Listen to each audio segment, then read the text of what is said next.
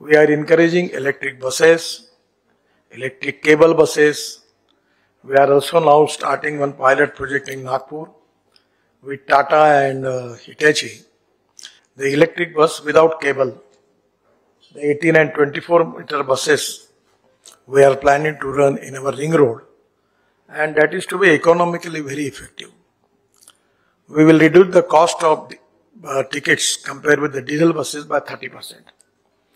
So it is the import substitute, cost effective, pollution free and indigenous.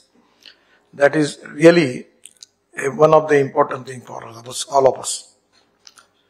The current transport, 85% dependent on fossil fuel. India is the third largest auto market of 20 lakh crores. Actually, this subject is related with my ministry. When I taken charge as a minister, the size of the industry was 7.5 lakh crore.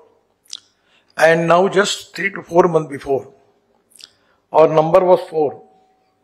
And we just surpassed Japan. And now our number is third in the world.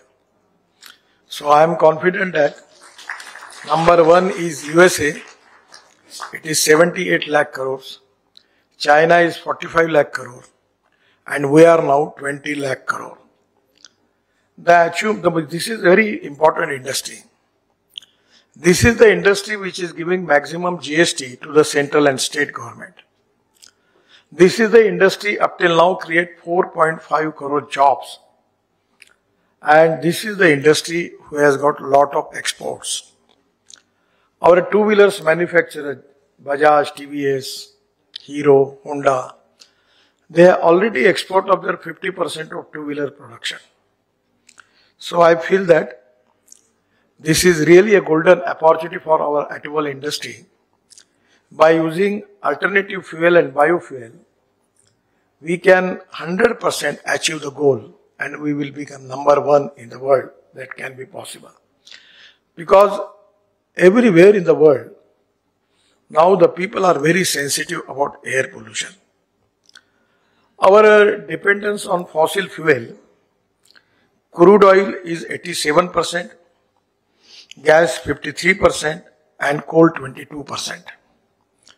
So the crude oil is really one of the challenging sector for all of us. Now the problem is that when many people asking me about this every time, that you are talking about ethanol, methanol, biodiesel, bio-LNG, bio-CNG, electric, hydrogen. So you are encouraging everybody.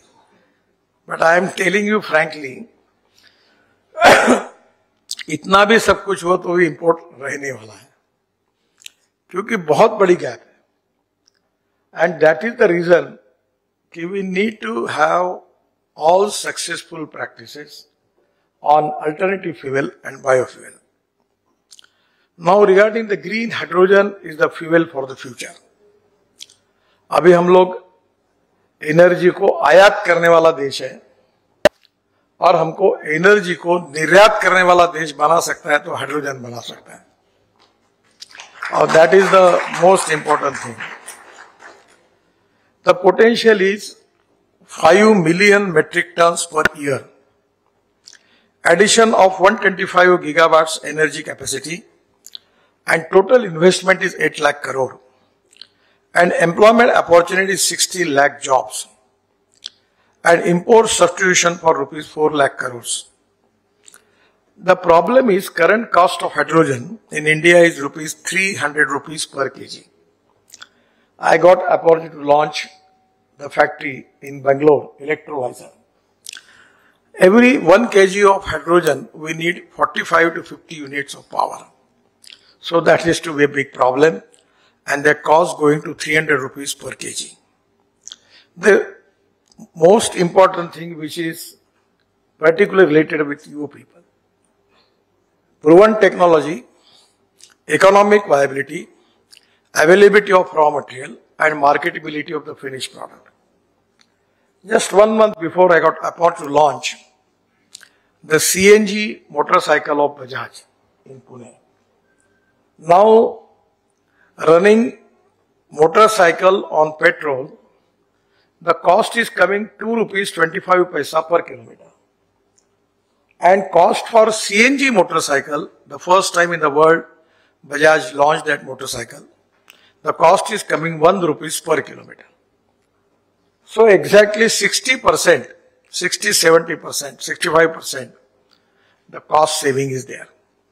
So as compared, first priority is to biofuel, alternative fuel, and second priority to the gas economy. So I feel that today, a lot of people are working on this, and because of this power cost, the electrolyzer process is not preferably advisable in the country. But the most important thing is, if we can increase the productivity of energy biomass, and we can use that for making of hydrogen by using the biomass into biodigester to go to for methane, and from methane we can make the hydrogen. The second important thing which is available, which is a very, very cheap source, that is of solid municipal waste. In Delhi we have got the mountains of this already garbage in Delhi. We have just 80 lakh ton of garbage we have used in UR2, Dwarka Express Highway and Delhi Mumbai Express Highway. We have already used 40 lakh ton of municipal garbage in Ahmedabad Doriro Road. Then Chandigarh also we use it. So by segregating the municipal waste, we will get metals, glass and plastic.